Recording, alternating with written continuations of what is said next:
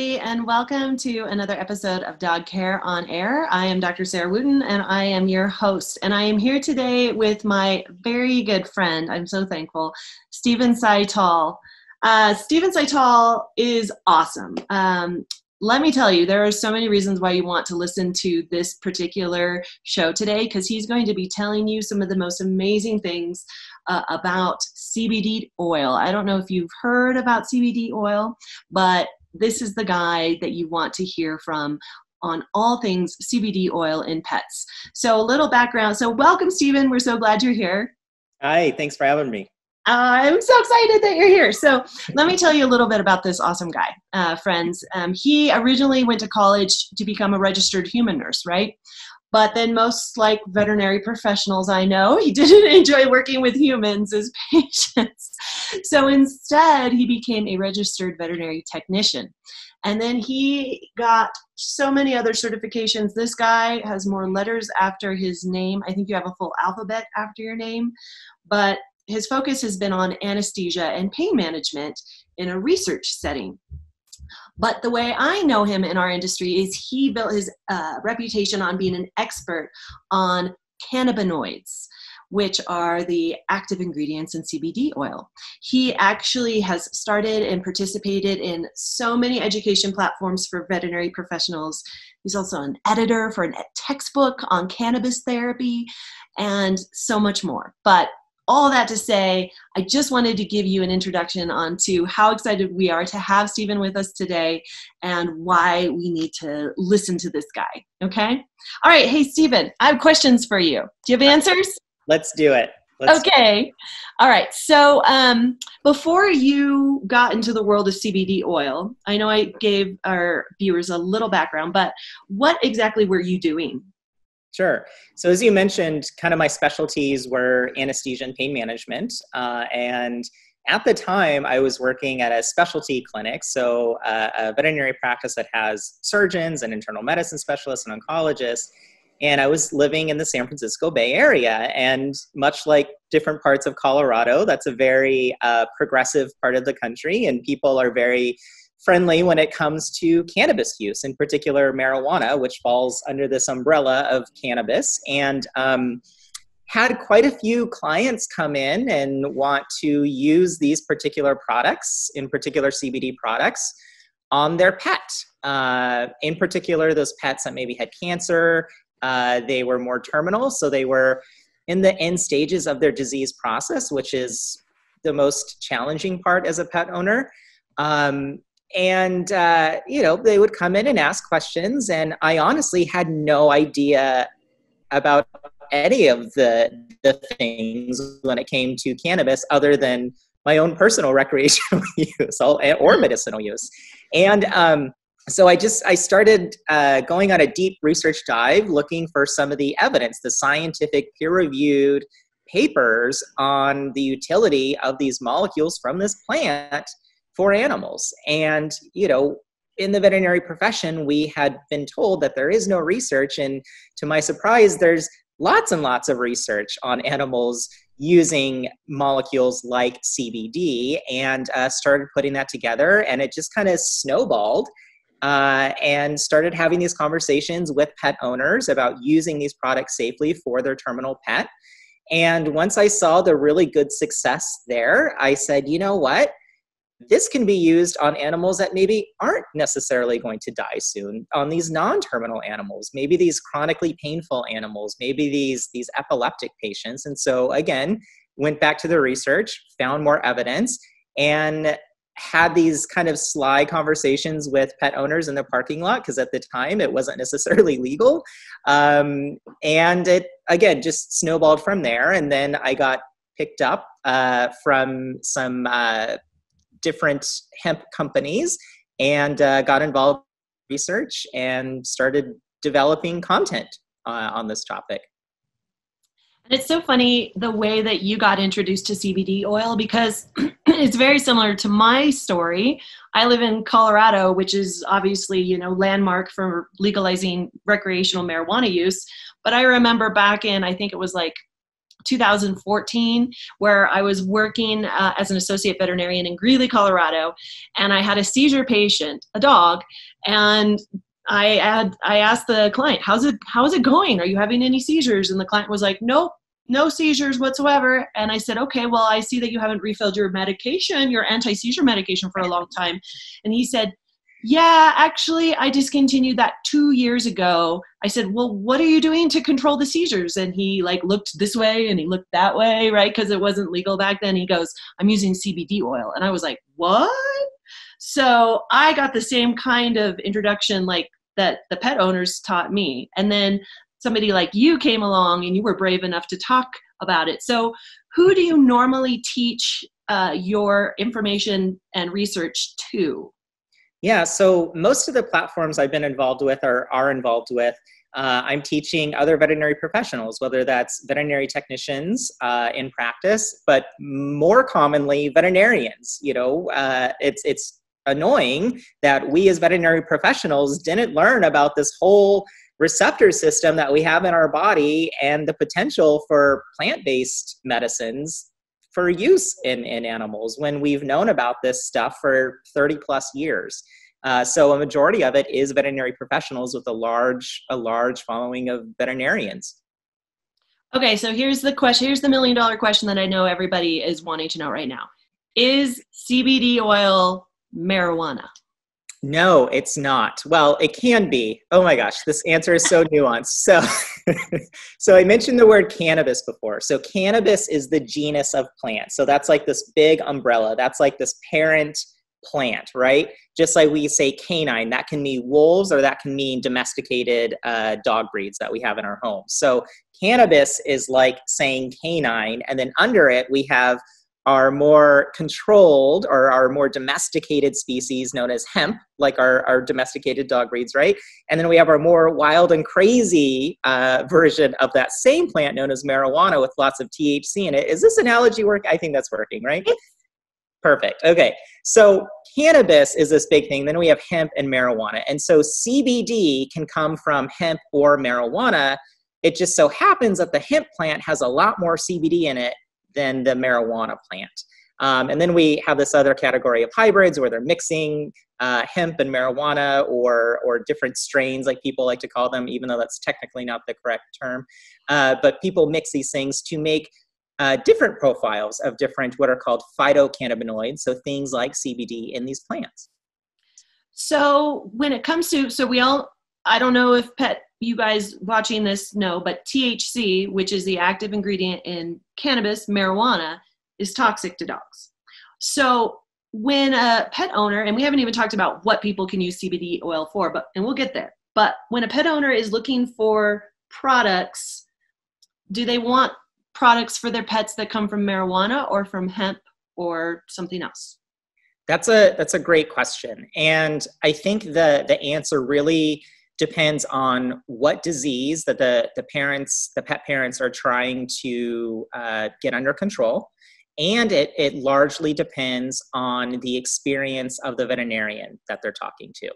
So I think one thing that all pet parents should understand is marijuana, even in the legal states, is illegal at the federal level. So it's going to be difficult to find a veterinarian that's going to be open and willing to discuss a federally illegal product with a pet parent, because that puts them at legal risk, which is understandable.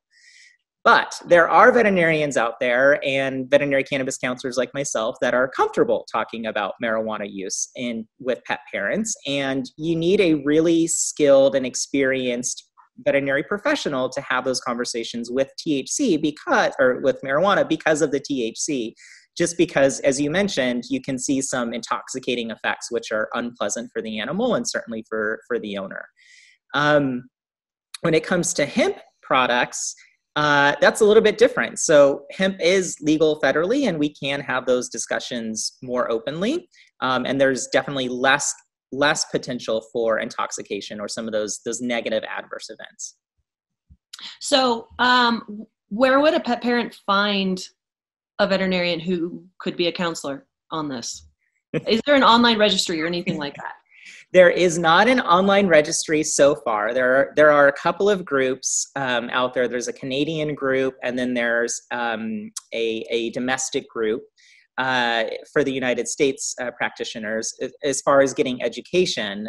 So there is a website called veterinarycannabis.org, and that's run by Dr. Casara Andre, who is experienced with marijuana use in animals. And pet parents can go there. Pet parents are more than welcome to reach out to me through my website. But there are practitioners out there. You just have to dig a little bit. Okay, so what is going on? Why do you love this? What is going on in the body? And what can CBD oil do for dogs? Sure. So there is this system in your body, and it's known as the endocannabinoid system. And it's two of these little receptors. If you think of them like a lock, we also have a key that our body produces. And sometimes our body is not able to make enough of this key to sit in that receptor. And when you turn on receptors, these receptors have different physiological responsibilities. And the endocannabinoid system in general is supposed to maintain homeostasis, so a balance within the body altogether. And we know that with different disease processes, this balance can get thrown out of whack. And then we have other symptoms, and then we have other symptoms from those symptoms, and it just compounds and makes things worse. So if your body is not able to make enough of these keys for this lock, this receptor, then we want to supplement the body with things like CBD. And so that's kind of the whole principle of why people are wanting to use things like CBD, little amounts of THC, other phytocannabinoids, things maybe they've heard like CBG, maybe they've heard of things like CBN. There's hundreds of them out there. So there's a lot of disease processes that researchers have found where the body is not producing a specific type of key for that specific disease. And so with supplementation, we can hopefully help the body boost the endocannabinoid system in producing these keys for those receptors. So what kind of disease processes could pet parents look into CBD oil to help their pets? Sure. So a lot of that is mirroring what we're seeing with pet owners. So pain is probably one of the top ones. And we have 2 efficacy studies now showing that CBD dramatically decreases pain scores in animals with osteoarthritis. So that's a very, very common symptom that pet owners want to use these products for. The other one is certainly anxiety. And anxiety is tricky because even the behaviorists, the veterinary specialists in behavior, have a difficult time managing these cases. We always want to try to do behavior modification, and then sometimes we have to throw supplements or pharmaceuticals at the pet as well. And finding that perfect balance can be tricky, but it's really nice when we have a plant-based option because, one, we have less chance of an adverse reaction, so negative behavioral changes, right? And certainly toxicity, and then having to have a pharmaceutical in home. But we're still kind of discovering what dose is going to be appropriate for chronic anxiety. So if you have like that little chihuahua that's always anxious and shaking and kind of scared of everything versus what's called acute anxiety, like my dog being scared of the windstorm that I'm in right now or a thunderstorm. So it seems like the dosing is going to be a little bit different for chronic and acute conditions. And then certainly things like epilepsy. We had one pilot study come out, I think last year out of Colorado State University, showing some really good promise there. And then certainly cancer or cancer-related symptoms. And is there any side effects that pet owners should be aware of? Absolutely. So anything that we give, whether it's a natural product, whether it's plant-based, if it is going to be effective in your body, we should always expect that at certain dosages, there may be negative side effects, or an animal may not respond favorably even to recommended doses, right? So if there are no potential for negative side effects, then that product is not working whatsoever. So I think pet owners need to be very cautious with those companies that are saying there are no negative side effects. Well, if there are no negative side effects, that product is probably not going to be working, period. So with safe use, we can mitigate some of those negative side effects. The most common side effects that we see, again, depending on the dose, is lethargy, which may or may not be a good or a bad thing if the patient is sleeping more, because maybe you're taking that edge off so that they can sleep more comfortably. Maybe they were chronically uncomfortable and now we've managed that with the CBD oil, right? The other thing that we might see is some GI upset. So depending on, again, the dose and the product profile and the carrier oil, the type of oil that the CBD is suspended in, we might see some vomiting, some diarrhea, maybe some loose stool. And then we should always be concerned about what's called drug-to-drug interaction. If your pet is on another medication, will that medication interfere with what the CBD is doing or vice versa? Typically, the most common side effects we see with those types of drug interactions are more sleepiness. So are there any, where could pet parents go to find, is there anywhere for them to go to find a list of medications that interfere, that CBD oil could be interfering with, that they wouldn't want to give their pet CBD oil if their pet was on a certain medication? Yeah, there isn't a defined list yet, but there is a website called Project CBD, and they have a really nice, huge document of potential drugs where CBD can be contraindicated in or have this drug-to-drug interaction. With that said, there are a few drugs that I can list here that pet parents should be aware of or maybe anticipate some different reactions. And you may have to play with the dose a little bit with your veterinarian of the pharmaceutical drug or the CBD product. And the most common ones we see more lethargy with is in combination with phenobarbital, which is a common anti-seizure medication. Trazodone, which is a common behavioral drug. Gabapentin, which is a common chronic pain drug. Oftentimes we can decrease all of these dosages of these drugs when you add CBD. And then certainly things like tramadol. We can see some more sleepiness. Now there is a class of drugs that I really want to stress to pet owners we need to be particularly cautious with when mixing the two, and that's called a benzodiazepine. So those are drugs like Valium or Xanax, right? So if your pet is on Valium or Xanax, we can see that animal act kind of stoned when the two drugs are mixed together. And typically, I would say give a quarter of the dose of the CBD product or give a quarter of the dose of the Xanax or the Valium, and you will mitigate some of those negative side effects. So just so we're clear, so let's clarify. It seems like CBD oil is a good, what we call adjunct therapy to traditional therapies that are already being prescribed. Can you talk a little bit about that? Yeah, so an adjunct is a great way to start with a CBD product. You can use a CBD product by itself, especially for those dogs that maybe don't tolerate non-steroidal anti-inflammatories very well. So those things like carprofen, right? I love those drugs, but sometimes they just don't sit well with animals. And so CBD might be something to try instead. But as you said, it's a great adjunct sorry, that totally came out wrong. Adjunct drug to common medications. And pet parents love it because they can oftentimes decrease that traditional pharmaceutical drug. But we should always do this when discussing it with your veterinarian. Very good disclaimer. Always change your drug dosages only under your veterinarian's recommendations. And just so everybody's watching, adjunct is just a doctory term that we use to, that's what we call medications or supplements or therapies that we add on top of what you're doing already. So say your dog is under treatment for arthritis with one of the drugs that Stephen mentioned, carprofen, which is also called Rimadyl. And so CBD, if you wanted to try that as well, would be an adjunct therapy, an additional therapy on top of that, which it would be nice if you'd be able to reduce the dosage of carprofen, right? Exactly.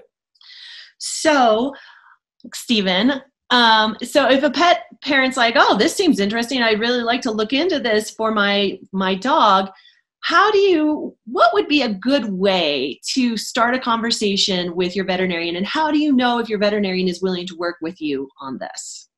I think the fact of the matter right now is because veterinarians are still maybe a little bit intimidated by some of the stickiness of the law, or they don't understand the law fully.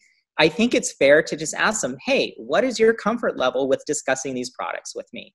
And if they're uncomfortable, I think we should respect that, but then maybe reach out to the other resources like veterinarycannabis.org or reaching out to me through my website. I'm happy to have those conversations with anybody.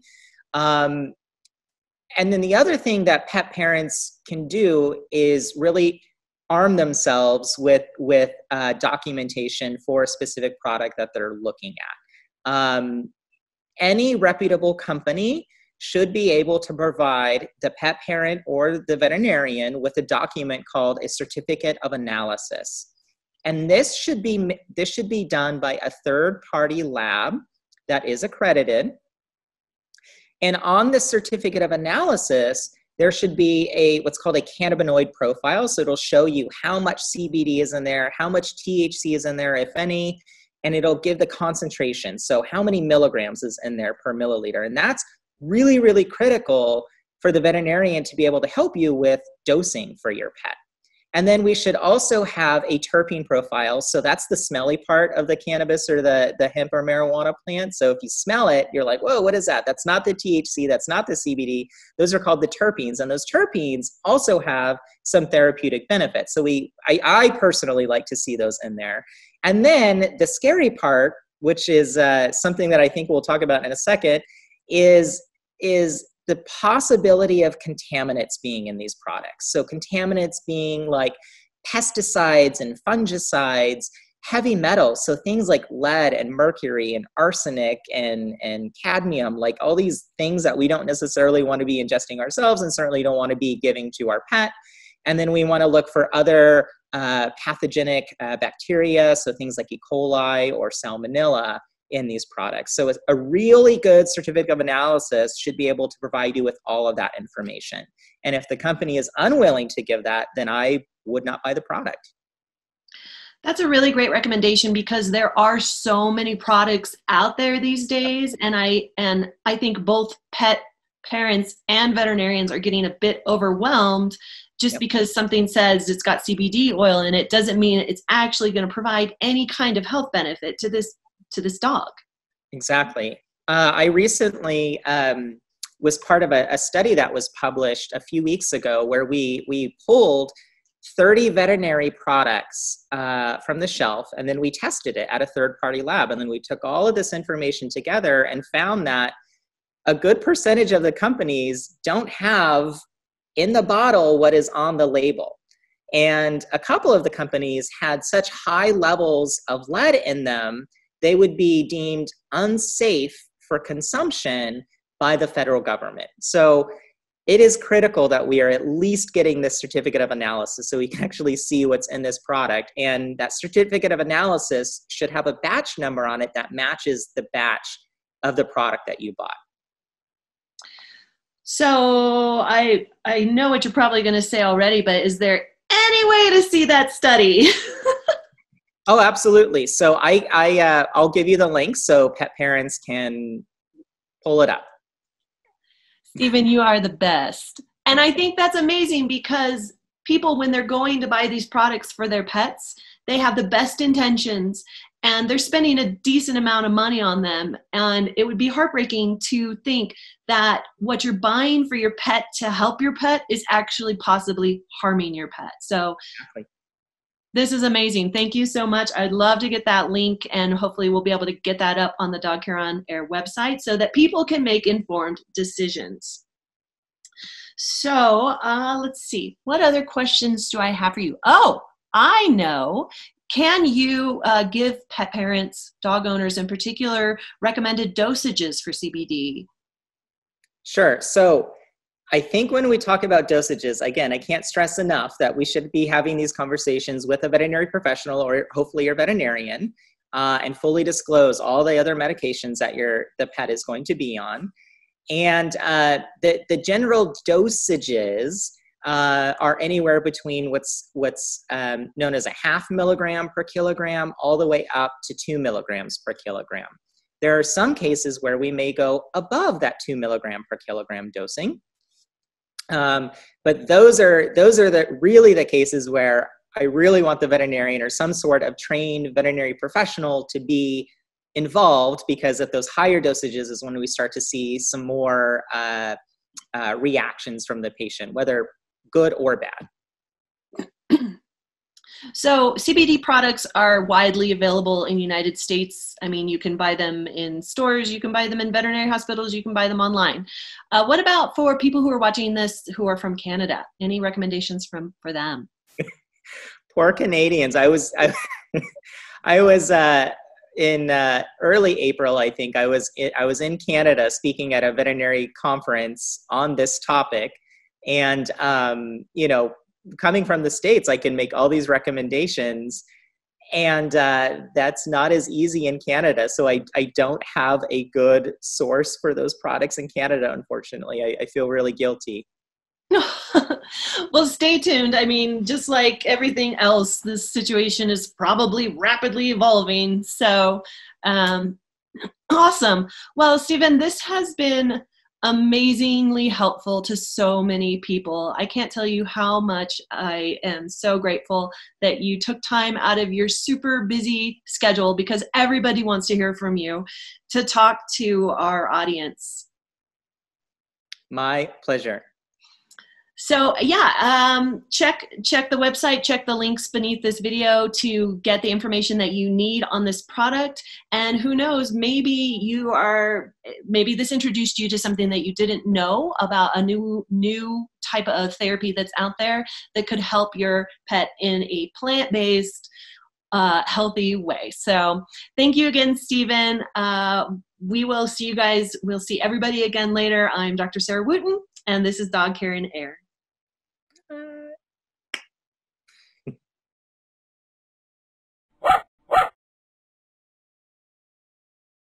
Thanks for checking out our content. If you'd like to see more, please visit our website at dogcareandair.com or any of our social media channels, where we're uploading new content on a daily basis. Look for links in the description. And remember, dogs do so much for us. Learn to do the best for them.